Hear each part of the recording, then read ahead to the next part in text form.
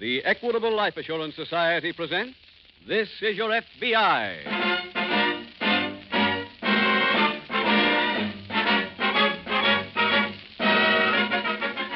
This is Your FBI, the official broadcast from the files of the Federal Bureau of Investigation. Presented as a public service by the Equitable Life Assurance Society of the United States and the Equitable Society's representative in your community.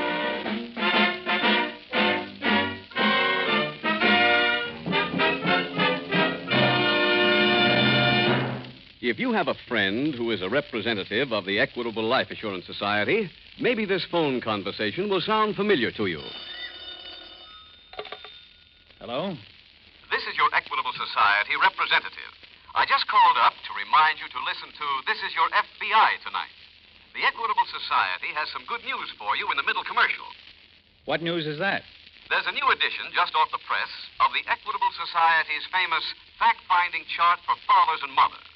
That's the chart that made such a big hit with members of this audience last year.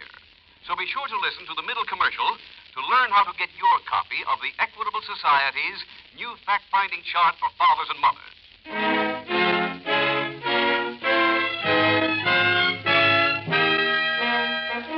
Tonight's FBI file, Lady Luck's husband.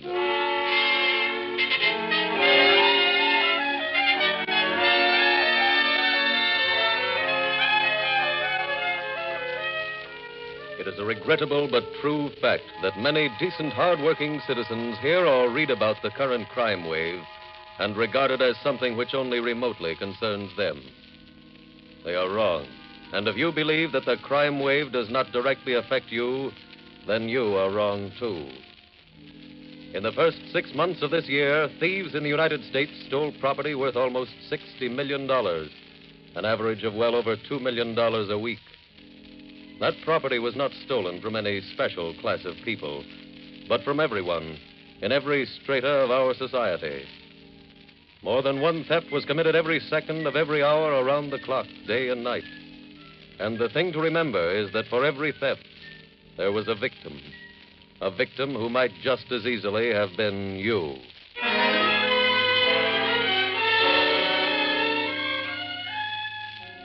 Tonight's file opens in a gambling house located in a suburb in one of our large eastern cities.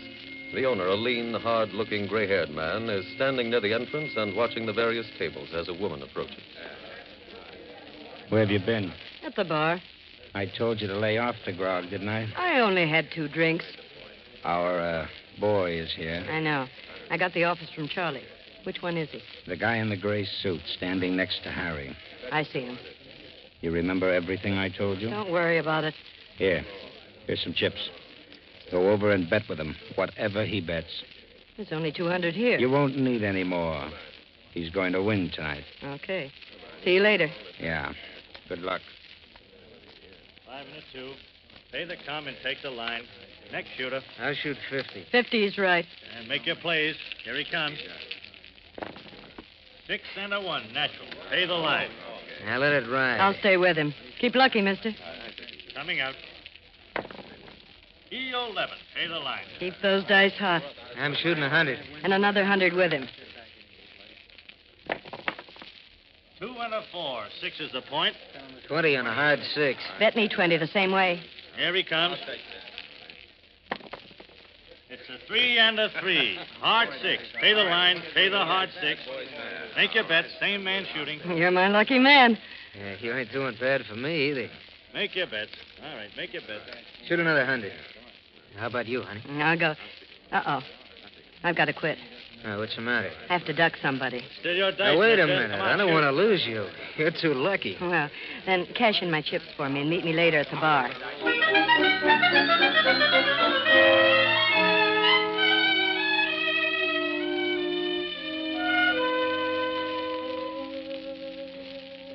Hey, over here. Oh, sorry I kept you waiting, honey. I had to finish my shoot. How'd you make out? I won about a G. Well, not bad. Yeah, here's your dough. 600. Say, thanks. Can I buy you another drink? Sure. What is that, scotch? And water. Hey, Joe, 2 scotch and water, huh? I'm sorry I had to run out on you like that. Well, did you have to? Yes. Why? Oh, I spotted a fellow coming in. Friend of my husband's. Your husband? Uh-huh. You see, he doesn't want me to gamble, so I have to sneak out and come here alone. He must be daffy. If I was married to anybody as lucky as you, I'd drive you to the game. Well, I'm not usually so lucky. Maybe it was me? It was. Why don't you just say we're a good combination? Okay. One that ought to stay in business. Is that an invitation? Well, now that you bring it up. Yeah. But I'm a married woman.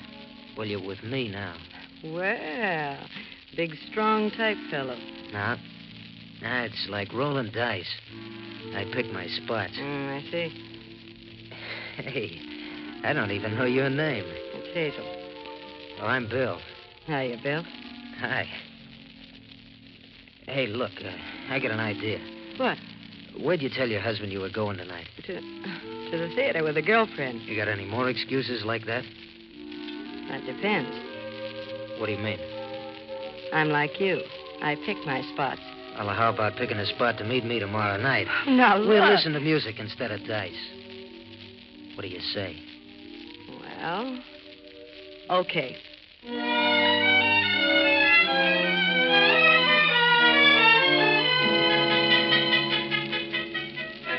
Meanwhile, in the local FBI field office, Special Agent Jim Taylor is seated at his desk when Special Agent Frank Brady enters.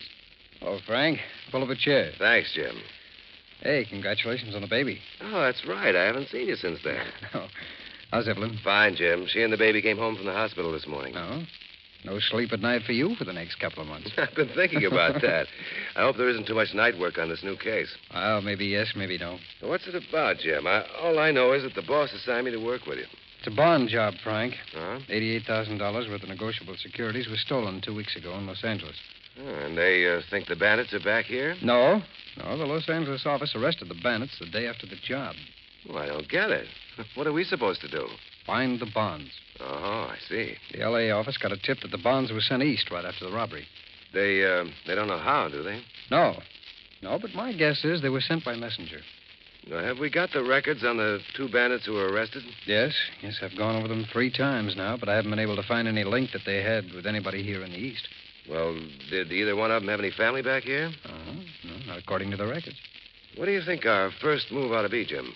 Well, I guess the only thing we can do right now is send out an alarm on the bonds, Frank. I've got all the serial numbers right here. I'll get up a list of security officers here in the city. Fine. And we'll follow up the circular with some phone calls. Check with me as soon as your list is ready, Frank, and we'll go to work.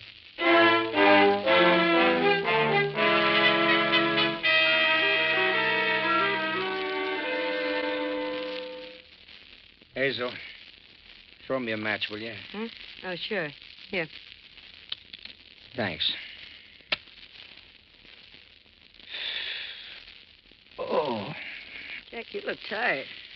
I am. I was up all night. Again? Yeah, the tables ran late. We let the suckers play till 6 o'clock. It's lucky I've got a boyfriend to take me out. How you doing with him? Not bad. We had another date last night. That's 3, isn't it? Yeah, 3. You got another date tonight? Mm-hmm. I'm meeting him at 7. How nice for you. How nice for him. You think you got him on the hook? Well, all I can tell you is, last night, the way he talked, you'd have thought I was the original dream girl. You like that, huh? Sure. Why not? Did you tell him you were married? Uh-huh. Have you given him the husband routine yet? You mean that he doesn't understand me? Yeah. Have you used it? Not yet. You, kind of like this assignment, don't you? Jealous, baby?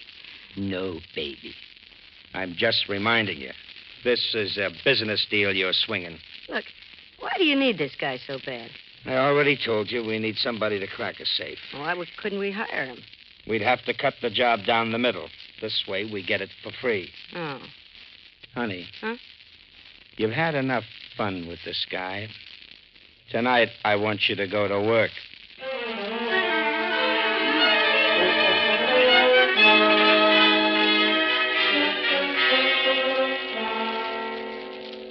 Sorry I'm late, Jim. I was on the phone with Evelyn. The baby's been sick. Oh, really? What's wrong? Doctor says it's nothing serious. Oh, that's good. Yeah, it's quite a relief. He cried all night. Oh, well, you'll get used to that. Yeah, so I understand. Has anything come in on the alarm, Jim? No, not a word so far. But we did get a teletype this morning from the Los Angeles office. About the bonds? Yes. One of the men who committed the robbery decided to change his plea to guilty. Well, that's good. Did you tell the whole story? Yeah, just about. Including the location of the bonds? He says they sent the bonds back here with a messenger. Well, that's what you guessed, Jim. Who was the messenger? The young hoodlum they gave $50 in expenses to. Pretty cheap for transporting that kind of loot. Well, it seems the messenger didn't know what he was carrying. I see. Who'd he bring the bonds to? A fence named Tom Reynolds. Tom Reynolds. Mm. Don't I know that name? Sure you do. He's got a record that runs 2 pages long. A big, heavy-set man with a small mustache? That's the guy. And now we know what our next step is. Let's see if we can find Tom Reynolds.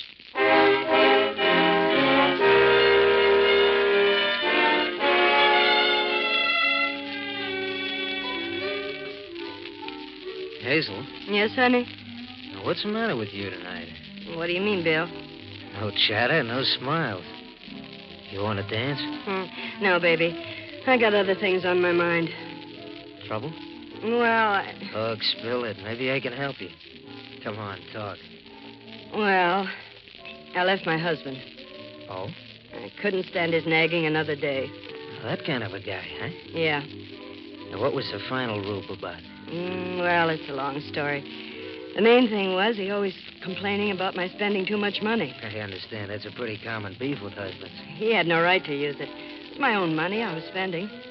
You mean really yours? Yes, Well, you should feel happy to be rid of the guy.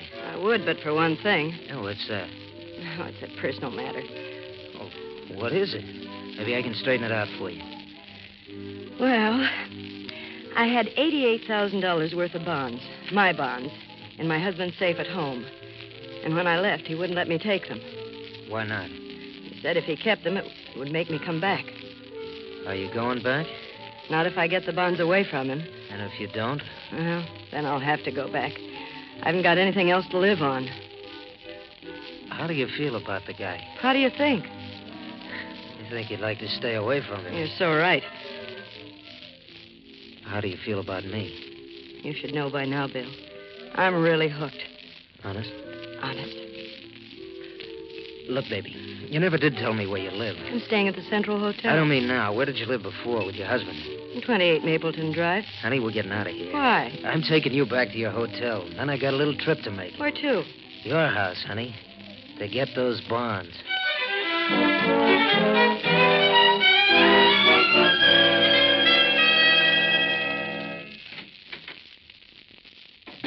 Jack, Yeah?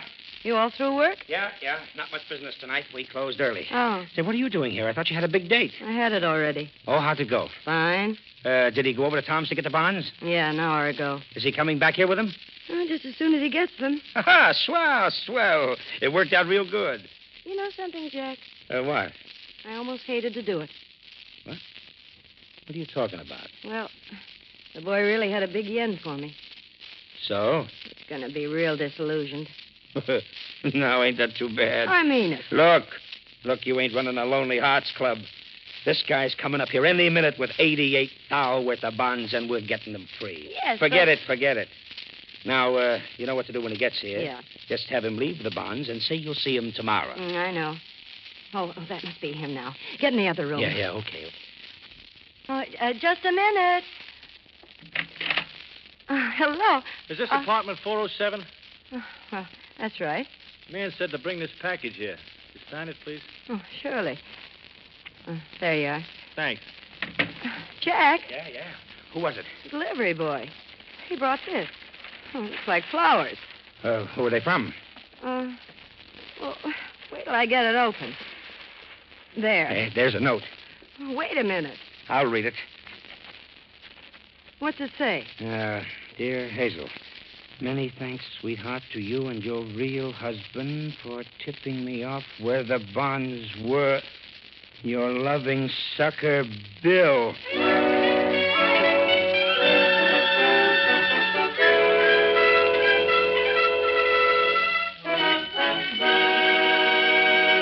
We will return in just a moment to tonight's file, which shows how your FBI promotes security for the nation. Now let's bring this question of security closer to home. Ed, can you see the title of this chart I'm holding in my hand? Yes, it reads a fact-finding chart for fathers and mothers. Right, a fact-finding chart for fathers and mothers prepared by the Equitable Society. Okay. Facts don't scare me. What's this chart all about, anyway? Ed, it's designed to open your eyes to your family's financial needs if you should die. Fill in this fact-finding chart, and you'll know how much money it would take to keep your wife and children well-fed, well-housed, and well-clothed. Have you ever faced that fact, Ed? I'm ashamed to say I haven't. It'd be quite a job to figure all that out. Ed, with this Equitable Society chart, you'll have the answer in 5 minutes flat. Look, you're guided every step of the way by easy-to-understand pictures, which illustrate the rock-bottom expenses your family will have to meet. And when you're finished, you'll have a clear, accurate, and complete picture of just what income your family would need during the critical years. Critical years? What are they? The years before your youngest child finishes high school. Years during which the home must have a minimum income to keep it together. I see your point. Where do I get one of these fact-finding charts? And how much does it cost? Why, it doesn't cost a cent. The Equitable Society representative in your community will be glad to bring you a copy. Sit down with him, you and your wife together. There's no obligation, and get a true picture of where you stand. Phone him tomorrow to bring you an Equitable fact-finding chart for fathers and mothers. Or send a postcard care of this ABC station to the Equitable Society. That's EQUITABLE. The Equitable Life Assurance Society of the United States.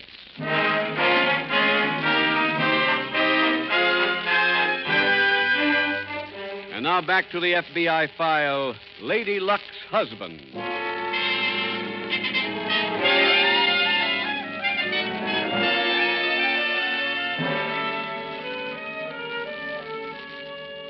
The history of the world since time began is studded with crimes.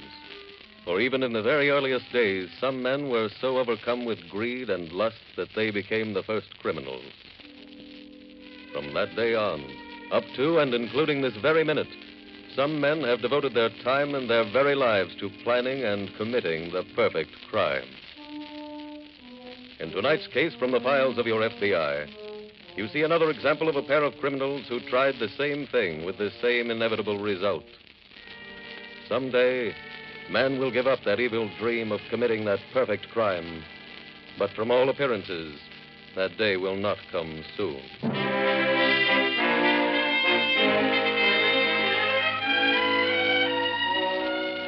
Tonight's file continues in the local FBI field office as Jim Taylor has just returned from a trip to the home of Tom Reynolds.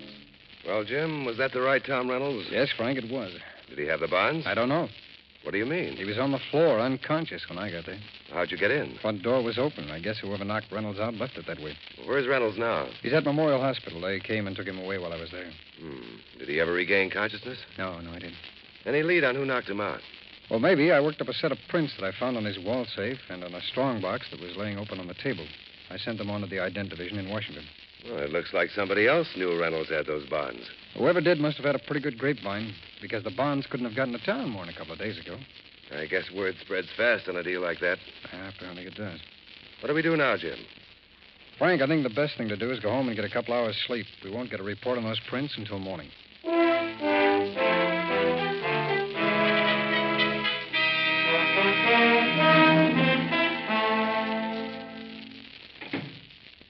Is that you, Jack? It ain't your boyfriend with the bonds. Oh, stop beefing, will you? Go out and get those bonds for me, and I'll stop. Wasn't my fault we got double-crossed. Didn't I ask you to stay right with the guy when he did the job? Didn't I? Yes, you did, but I thought it was better this way. Every time you do any thinking, we get into trouble. Did I pick him out and say he was a sucker? No, that was your idea. The whole thing was set up for you, and if you stayed with him, we'd have the bonds. Look, you once told me don't cry about losing a bet. That's right. You said just worry about winning the next one.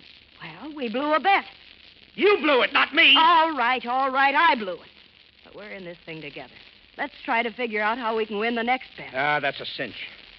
All we got to do is find Bill Newton. I was just over to the place where he used to live. Used to live? Yeah. The janitor told me he blew with all his bags. There must be some way to find out where he went. I called every guy in the mob. If he shows up any place, they're going to call me. Well, let's stop worrying then. He's got... Wait a minute. Huh? Do me a favor, will you? What? Throw out those flowers.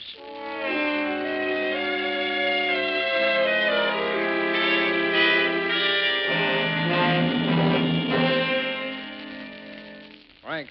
Oh, Frank. Hi, Jim. I came right over as soon as I got your message. What's going on? We received a report from Washington on those fingerprints that I found at Reynolds' house. They were identified as belonging to a thief named Bill Newton. Ah, I checked, and I found that he lives in this building. good. No, not so good. He's gone. Oh? Yeah, I checked out early this morning. See. I have a pass key here to his apartment, though. Come on. Any idea where he went? No. No, I talked to the superintendent. He couldn't give me anything on him. But he did have one piece of information. What's that? He said there was a thin, gray-haired man around here about 2 hours ago, also looking for Newton. Who could that be? I don't know. Oh, here's the elevator. Go ahead. Thanks.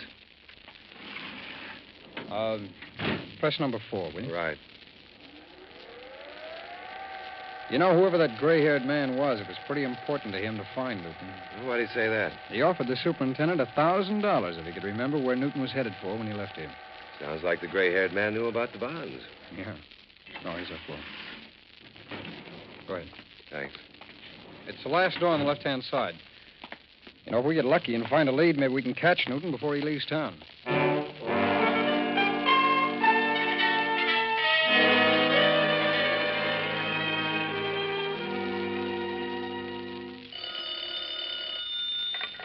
Hello?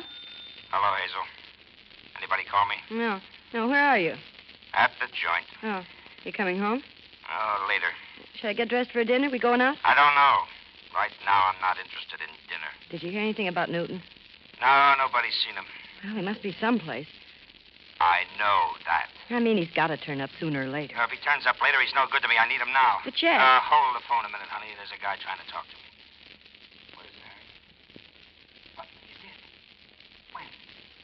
Oh, thanks, pal. Thanks. Hazel, listen.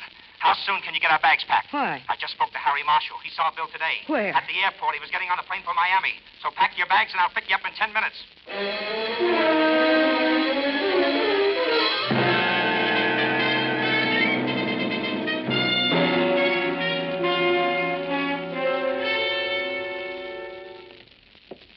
How are you doing in here, Frank? Not very well, Jim. Anything in that closet? No. Looks like Newton had time to pack all of his suits. Anything in these papers in the wastebasket? No, I've been through those, Jim. The only thing he left here is an overcoat. No. Well, that could mean he's headed someplace where he doesn't need one. Unless he left it here to throw us off. No, I don't think he's that smart. Besides, he didn't know we were looking for him. That's true. Did you find anything? No, the laundry hamper in the bathroom is full of soiled monogram shirts, handkerchiefs. There's a laundry box full of clean shirts, also monogrammed, delivered after Newton had skipped. Well, those monograms fit in with what it said in his record. Remember him? Oh, yes. Yes, very fancy dresser. Well, Frank, I think we'd better go back down to the office, see if we can work up some of the lead. Okay. Nothing here except the shirts and that lot. Hey, wait a minute. What? Frank, I just thought of something. What? Let's go back in there and look over that laundry.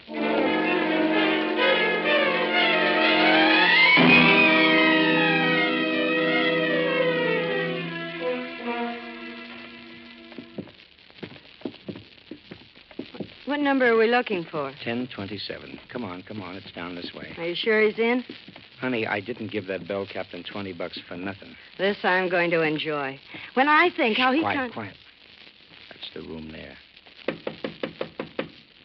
Who's there? Telegram, Mr. Newton. Yeah, thanks. Step back, sucker. Well, this is a surprise. Listen, you... Lay off. I'll do the talking. Now, what do you want? Take a guess. If it's the bonds, I haven't got 'em. Don't make jokes. I'm not in the mood. I'm telling you, I haven't got 'em. Look, son. You ever seen one of these? In case you haven't, it's a gun. Yeah, and that little thing on the end is a silencer. It don't make any noise at all when it goes off. You want me to show you? No, never mind. Where are the bonds? They're in the top drawer over there. I'll get 'em. Stay where you are. Hazel, take a look. Okay. Well, I'm looking. In the right-hand corner. did you hear that? Yeah, I've got him. Good. Here you are, Jack. Now, the next time, stick to your own racket, Newton. Just crack safes. Don't try to outsmart anybody. Come on, let's get out of here. Wait a minute. I'm not finished. But, Jack, We can't leave the chump like this. Now, look, you got your bonds, didn't you? That ain't enough. What do you mean? I'll show you. Drop that gun. Huh? Go on, drop it. Now, turn around slowly. Who are you? We're special agents of the FBI. What do you want with us? Those bonds? We don't know anything about them. She's right. They belong to this guy. Who's lying? They're hers. Suppose you tell all this to the real owner in federal court. Now, come along, all of you.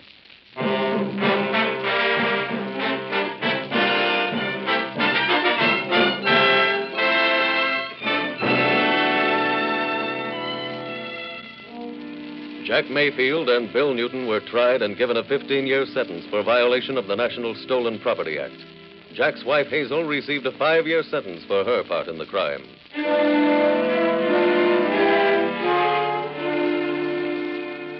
And so, 3 more criminal careers were brought to a close because of the alert observation of a special agent of your FBI. A special agent who remembered that every piece of laundry he had examined had borne the same label. He also reasoned that if Bill Newton was a fastidious dresser, it was likely he would order his new supply of shirts from the same man who had made his old ones.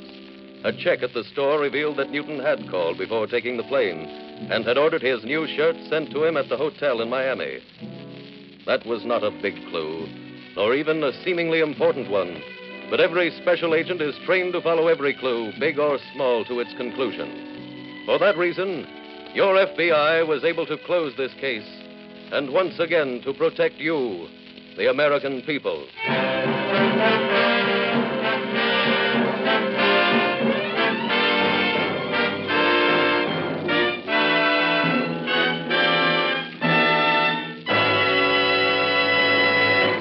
In just a moment, we will tell you about next week's exciting case from the official files of your FBI. Now, one last word about the Equitable Society's fact-finding chart for fathers and mothers. Mr. Keating, I've been looking over that chart. My wife and I have been dodging this issue for years. Now we're really going to know how she and the youngsters would get along if anything should happen to me. Believe me, I want one of those charts for myself. Well, Ed, the man who'll see that you get one of these fact-finding charts is your Equitable Society representative. No charge or obligation, of course. Make a note to phone your Equitable Society representative soon. Or send a postcard care of this ABC station to the Equitable Life Assurance Society of the United States.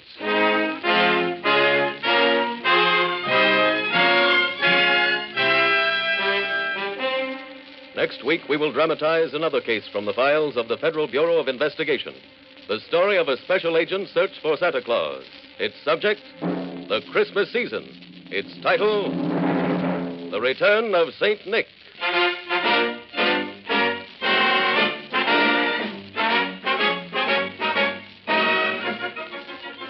The incidents used in tonight's Equitable Life Assurance Society's broadcast are adapted from the files of the Federal Bureau of Investigation.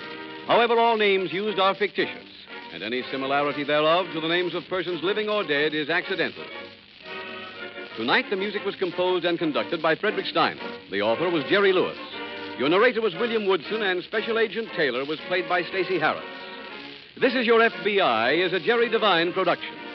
This is Larry Keating speaking for the Equitable Life Assurance Society of the United States and the Equitable Society's representative in your community, and inviting you to tune in again next week at this same time when the Equitable Life Assurance Society will bring you another thrilling story from the files of the Federal Bureau of Investigation. The Return of St. Nick on This Is Your FBI.